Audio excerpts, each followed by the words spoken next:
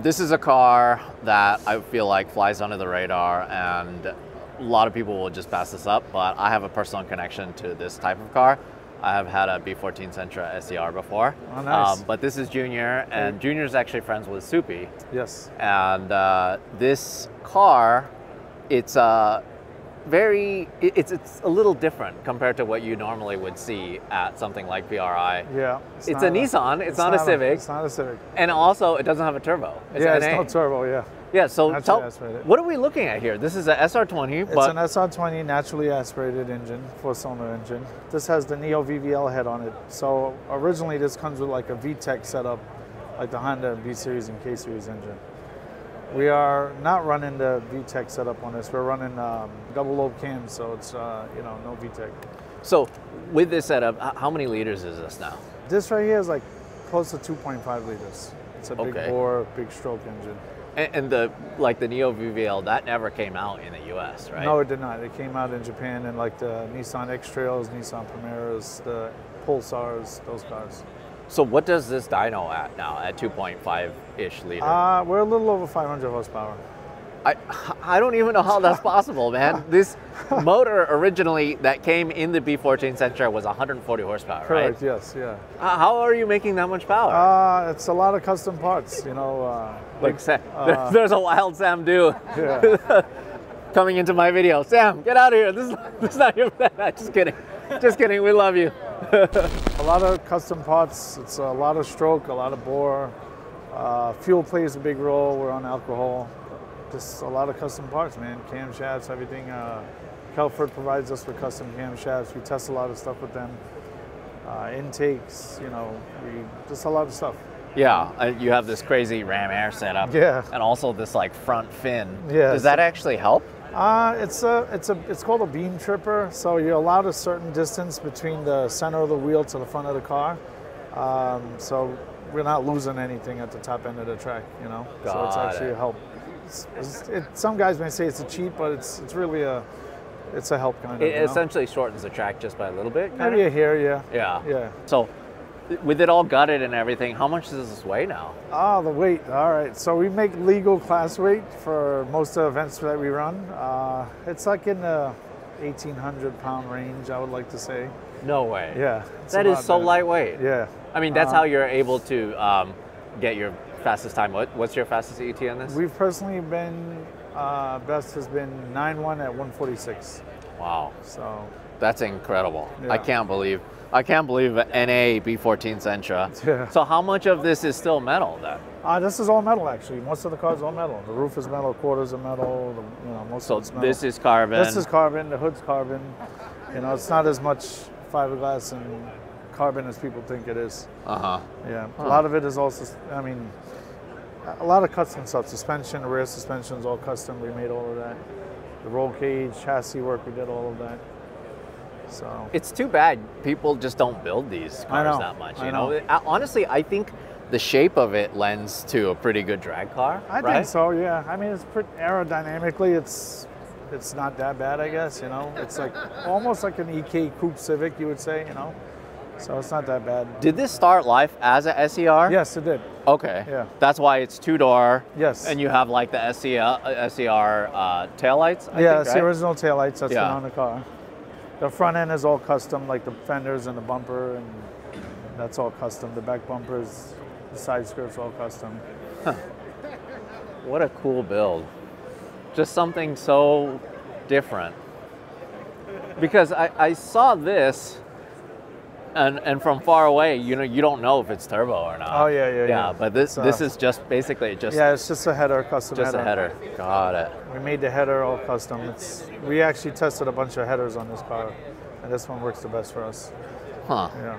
And it actually kind of helps a little bit. Yeah. The way it's positioned there, it kind of helps the airflow. I mean, I guess it kind of helps keep us off the wall a little bit with the pressure. It keeps us, keep the car planted a little bit in the front. Well, thanks for showing us your build. Thank you. I just never expected to see something like this here at PRI. Yeah. I like it a lot. Thanks, man. I appreciate it. These cars still have a special place in my heart, and one day, hopefully, I'll get a B13 SCR. Yeah. I love them. They're Definitely. they're just they're the Nissan version of, I guess, the Civic SI, right? A little grassroots, I guess. Yeah. A lot of guys started in these, and we're still playing with them. Yeah. Very cool. Thank you. No problem. All right, here we are. We're continuing to find all of my favorite cars of the show. We got Eric LaFeria here. This Supra really just blew me away. The color, as you call it, wasabi. Wasabi green. Wasabi green. This thing is kind of crazy. Why did you want to build this on the Supra Mark IV platform? The car started off as Dewey Bowie's street car, and it evolved year after year. It had a 2JZ in it, and we do small tire racing in the radial world. And now it's got a Brad Anderson, Joe Hornick built Hemi in it. Can we take a look at the motor? Absolutely. This thing, so I posted a picture of this on my Instagram yesterday, and a lot of people are saying that's the biggest turbo they've ever seen in their life. That is a class legal precision turbo 118 for LDR, limited drag radial, and that's what we're allowed, a 118 millimeter single turbo with a Hemi.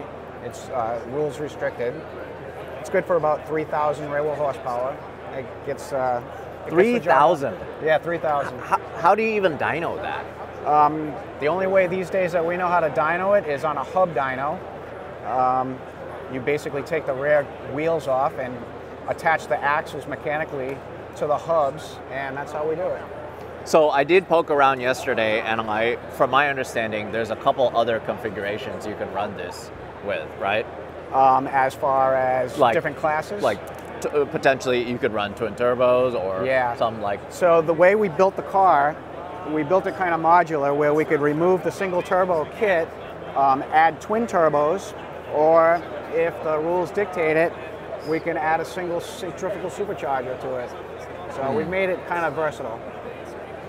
This is just unbelievable. I mean, how much of the actual original car is left on this? So the car itself is, it's still got the original roof, the original quarter panels, the rear bumper cover, the doors. It's all factory original parts. We have a composite one-piece nose. The windows are Lexan for safety purposes, but it's still a lot of the original Supra parts.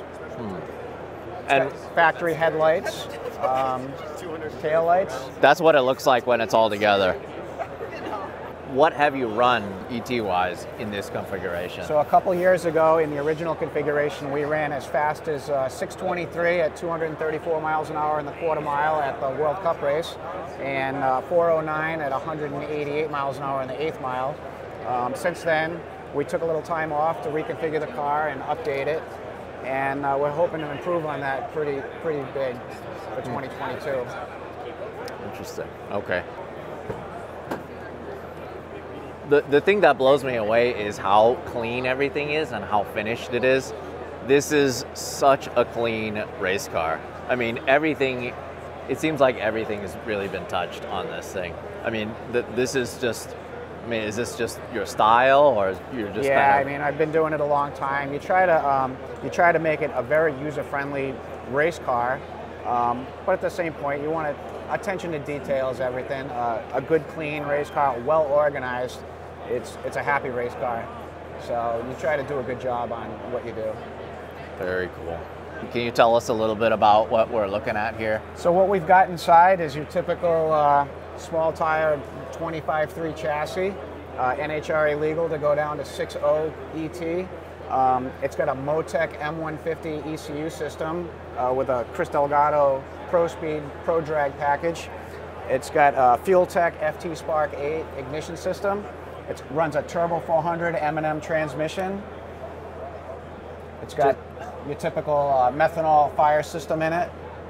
It's incredible. I mean, the fact that it looks so clean, even though there's no dash, is everything is just so nicely done. I mean, I can't believe, do you even wax the inside of it? It looks like it's so shiny. Yeah, we like to keep it clean. So. Yeah, it is a beautiful race car. I would love to see, unfortunately we're on the show floor here at PRI, so I can't see it at the track, but hopefully soon enough we can actually see you go down the racetrack in this thing, because that's just definitely where it shines. It is we'll be so cool. we'll be leaving the show, and hopefully in 2 weeks we'll be testing down in Bradenton, Florida, to get ready for the 2022 season. Awesome, cool. Well, hope to see you guys at the track, and we're gonna keep looking for cool builds at the show. I always have a soft spot with FD-RX-7s, and this one is just so wild. We got William here.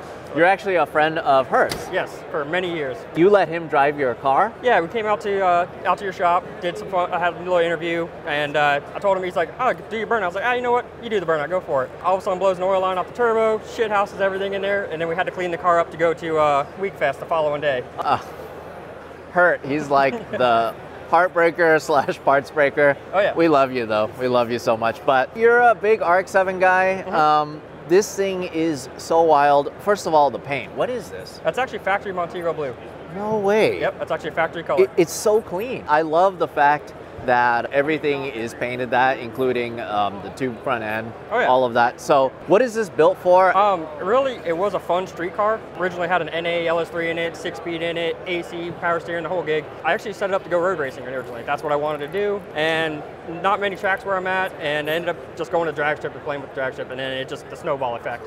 And now the car is actually set up to run a class called XT75 in radial like racing. So that's what we're doing with it now. Because you're limited on tire size. Limited on tire, down to an 88mm turbo. That's pretty much the down. Down. Well, we had just it's still so big. We had a 106 on it at one point, then we went to a 98. Now we're on an 88 right now. I love this so much. I mean, it looks so aggressive. It's just sucking in low-flying birds and all of that. Small children, you know. Yeah, it's so cool. So what is this dyno at then? We made 1522 on like 26 pounds, and after that we just track tune it and everything like that. Incredible. Yep, that's just actually so casual. We should be making a neighborhood like 18-2000. Okay. And this was a 388 cubic inch motor, and then actually this motor sitting on the stand behind you is the new motor for it, and that's a 427. Oh, okay, so this is going in there. Yes. Got it.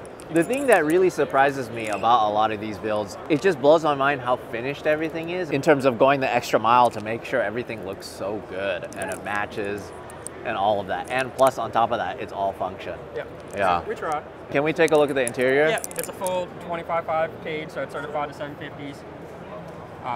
M&M shifter, race column, and everything like that. It's a fiberglass factory style dash. Wow. So what's your fastest ET in this thing? We ran a lot of no time stuff in class trim. We've been a 468 at 156, but we've been faster off paper, or not with the clocks on. So. Got it. But our goal for this thing is to run 440s in the 8th, and that's our plan. I love that you retain the factory door handle. Yeah. And there's just certain parts of it that are still factory. Oh yeah, but these are all carbon panel, that's carbon doors, it's carbon hatch. Yeah, and the fact that you painted it, it's just that flex, right? It's just super cool. Still want it to look like a factory car. I never wanted to lose the street car feel. How much wider is this versus stock? 25 millimeters each side. And we have a straight axle 8.8 under it now, instead of the IRS anymore. All the cooling, everything is in the back, or? No, we actually have two small radiators in the front. There's two, if you look, one little tucked radiator right there, wow. And then one on this side over here. They almost look like oil coolers. Yep. That's our radiator setup. Oh. And the car runs on alcohol, so it stays pretty damn cool. And you have to actually put a bunch of weights up front? Oh, this car has a real short wheelbase, so it likes to wheelie a lot. Huh. So yeah, we hang lead on the front trying to keep the nose down. We were talking before we started rolling that you want to bring this to LS Fest West, which we love to go to every year. There's just so many nice feature cars that are potentially a little bit outside of what we normally see in California or on the West Coast in Las Vegas. And a lot of cool cars gather there. But of course, because you're so close, you can just go a little further and potentially visit. If we make the trek out like with the Frankenstein engine dynamic boys, if we do that, then yeah, I'll definitely make the 4-hour trek over to you guys. I hate the fact that I can only take some pictures of it and see this at the show. Yeah. Because realistically, I would love to shoot this at the track, you know, you at the starting line doing burnouts, and as you were mentioning, because the front end is so light, does this pull wheelies? Really, it likes to wheelie a lot. Yeah. Really? Yeah, that's our biggest fight with this car, is it wheeling. And do you normally run a pretty big wheelie bar on this? We're not allowed in the radial classes, you're not allowed a wheelie bar. So that's the battle. So got it. Keeping this thing on the ground that's the hard part. Very cool. Well, thank you so much for showing us this. Absolutely. It's just so pretty. You know, the thing is with PRI, there's way less cars than SEMA, right? But the quality and what we like, which is go fast cars, there's a lot of them. Yeah. Cool. Awesome. Thank you.